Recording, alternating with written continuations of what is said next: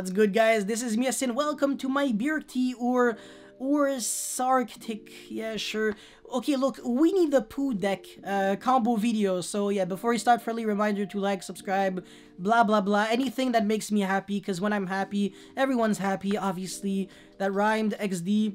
Yeah. Anyways, so yeah, let's get into combo number one. This deck is capable. I don't want to say good at playing around Nibiru, but it can, because the thing is, your deck doesn't need its normal summon, meaning that the invoked engine can definitely be utilized. So up until now, the one card that we used was just Alistair, so I don't really consider it a part of the combo, but Alistair is the one card that makes a negate that negates Nibiru, so something that you have to keep in mind. Alright, so this is the actual combo. If you have, I guess, just any level 7 Ursarctic, and then a level 8 Ursarctic, and you have the Monster Reborn for the Ursarctics, or actually Monster Reborn, you can actually do a pretty nice setup, and I'm going to show it right now. So yeah, you're going to pitch the level 8 to summon the level 7, or the other way around. It actually doesn't matter, but summoning the level 7 is actually better when you're going first, and when you're going second, summoning the level 8s would make sense, because the level 7 is actually an advantage generator, while the level 8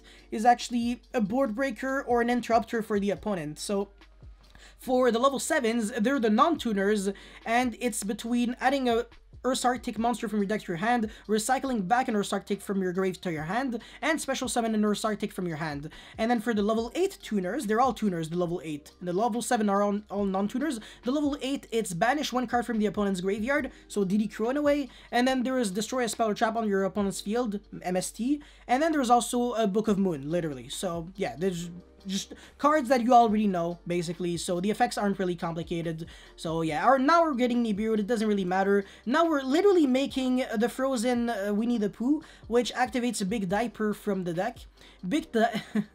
Yeah, you're gonna hear me say that quite a lot. Anyways, Big Diaper allows you to kind of cheat the summoning condition of the Ursarctic, because like, instead of tributing from your hand, which is pretty neggy actually, you can just banish from your graveyard. So that kind of reminds me of another summoning mechanic, I just forgot which one.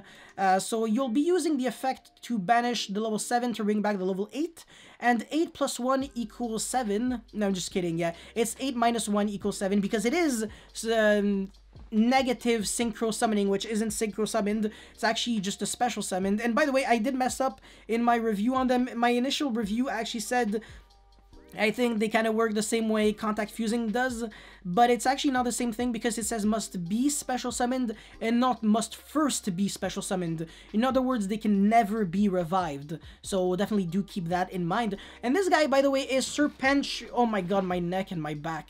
No, actually, no, it's just my back this time. Anyway, Serpentreon is kind of like an Amor Factor Psycho, or a skill drain, but only for monsters that do not have levels. So in other words, Xyz and Link monsters are completely negated as long as Ursarctic Serpentreon is on the field. And on top of that, when your opponent special summons a monster, you can search your deck for any Ursarctic card from your deck to your hand and add it, yeah, and add it to your hand, duh. But yeah, it says Ursarctic card, not necessarily just Ursarctic monster. And the reason why that's cool is because you can bring the Monster Reborn that's from the grave or banished, which is nice, because getting back your banished cards allows you to have a better grind game, since this actually banishes your graveyard cards. And also you can get the Continuous Trap, which is like a Clifford Scout but for the graveyard instead of searching from your deck to your hand. But anyways, now you're going to see the interruption. So every time our opponent special summons a monster, our Big Diaper will get 1 counter. So when we end our turn, we already have like 2 counters on the Big Diaper. It's technically Big Dipper, but I don't care. And now we have 3 because our opponent special summoned the first time. If we hit 7, we can permanent change of heart one of our opponent's monster. So that's actually really, really disgusting. And now, since our opponent special summoned, we can also use the effect of Ursarctic Serpentreon to search our deck for an Ursarctic monster. And now there's actually 2 paths that you can actually follow, either the advantage generator or the interrupter for the opponent. So right now I'm just showing the advantage generator. So we're getting a Mikpola, which is the searcher from the deck to the hand by banishing something by using the condition of Big Dipper. And this is the boy that it doesn't even look like a bear, actually does. It recycles back from the graveyard to her hand. Now our opponent is stupid enough to make another kind by the way, by opponent I mean me. because I can't really think of a lot of Salamangreat decks that would play Ray and 2 Blue Eyes in their decks. Anyways, now we are going to get an additional counter on a Big Diaper. Kaina is just obviously not gonna do jack shit. Nice deck, Kagari XD lol, Shizuku, whatever. Okay, that was the 7th counter, so we can just permanently steal that Shizuku. Permanent. And the effect is not negated, and we can attack with it, so it's actually a crackdown on crack. Hey, pun definitely not intended. Anyways, Jesus, let's get into combo numero dos. I just want you to see how ridiculously easy the Salamangreat matchup is. So if you have literally just Mikpola and any 2 Ursarctic monsters, you can beat Salamangreat despite, like, regardless of what kind of hand they have. It's ridiculous. You know, Jaguar, Gazelle, Parallel Exceed, I don't even care, bro. Just draw whatever you want. I don't even care. You can't even jump over Serpentreon. It's actually really sad. Well, I mean, you kind of can technically, but not really, actually. You definitely can't. Anyways, now we make Serpentreon pretty much the exact same way we did for combo number 1. It's just that we don't have the insurance policy for the Nibiru because I decided to show this as a 3-card opening hand instead of 4 with either Alistair or another card that I'm going to show in combo number 3, actually. Anyways, now our opponent is actually going to believe that he's actually in Happy Land by getting a lot of searches. We are also searching from Serpentreon to search into the Megatanus, which is the Book of Moon, by the way. It's a level 8, so that's why it's an interruption. And yeah, he's getting more Paralytic Seed, but I couldn't care less. Update Jammer for transcode. We're like at 7 counters here, so the transcode is something that we can actually steal. Technically, we can wait longer and steal another monster, but I'm getting impatient, you know what I'm saying? So yeah, it's stealing that, and then Gazelle is going to trigger, but we're just gonna Book of Moon him. So yeah, nice graveyard. I couldn't care less, like I said. So you could have like Spinny with freaking Jaguar.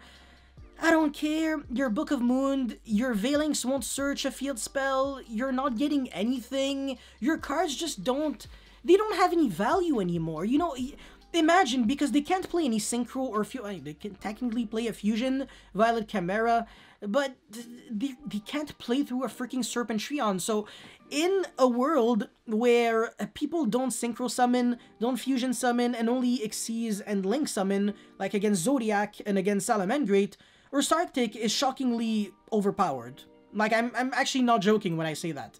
So, Winnie the Pooh FTK is a thing. Anyways, let's get into the 3rd and final combo, which is also not the... it looks like I lied. Okay, so I won't be showing the other way to play around Nibiru, but I will be explaining it in my deck profile. Anyways, if we have Megatanus... No, sorry, actually, once again, I lied. If you... No, actually, no, never mind, I didn't lie. If you have Megatanus with any level 8 Ursarctic, and then any level 7 or higher monster in your hand with the Continuous Trap, looks like a specific hand, but it's actually pretty not great.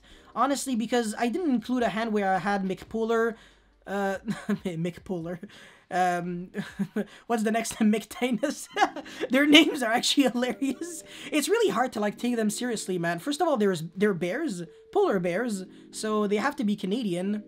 All they're missing is like maple syrup and stuff. Anyways, you know, I'm talking too much. Anyways, now I'm pitching the level 8 to summon the level 7, which is the recycling back from the graveyard to the hand. And yeah, Nibiru is more than a hand trap. It's also fuel for your Ursarctic monsters. So now we make the adorable little guy right here, level 1 that activates Big Diaper. He should actually wear a diaper, man. He's probably like 1 year old. Look at him, man. It's literally baby Winnie the Pooh. Anyways, we can banish the level 7 to bring back the level 8 with its effect. It's actually a really good card. So if you were able to count the amount of summons, that was 1 + 1 = 2, right? And then 2 + 1 = 3. The 3rd summon was Polari. Alright, so 3 summons, and then the 4th one was Megapola. That's it, for summons. It's not Nibiruable, so leave me alone, okay? Anyways, now thanks to the fact that we have the Continuous Trap, we can actually cheat Synchro Summon during our opponent's turn, which is technically not a Synchro Summon. It's like Special Summon an Ursarctic by ignoring the summoning conditions. So we have 2 options. Either the big boy, the guy that's a Serpentreon that just negates anything, or we can actually summon something else that wasn't really available to us on combo number 1 and 2 because we weren't actually drawing this card. And this is actually Grand Chariot, which for some reason really reminds me of Gladiator Beast and Dabate, and it just has the artwork of a freaking gladiator. Look at him, man. I don't remember the last time I saw a freaking polar bear wear like just a gigantic scythe like this, a freaking bow. I don't even know what this is. There's like one of them that actually just looks like he's skateboarding in the sky, wearing like a spacesuit. I don't know, they're probably all on crack or something. They don't even look like Beast Warriors and Beast. Bro, they should be machines. What the heck is going on, Konami? Like, bro, this is insane. Anyways, Grand Chariot, when he's summoned, he's pretty much a Gladiator Beast Gizaris or something. I think that's the one that pops 2 cards on summon, which is really good, by the way. And he also has another effect where whenever a card or effect is activated that targets an Ursarctic card or cards, you can pretty much tribute 1 monster from your hand or field, negate the activation. So, thanks to the fact that we have Big Diaper, instead of actually legitimately tributing a monster, we can also just banish a monster from our graveyard, an Ursarctic. So that's exactly what I'll be showcasing. Technically, I'll be destroying my opponent's cards. I won't be destroying myself. I'm not that retarded.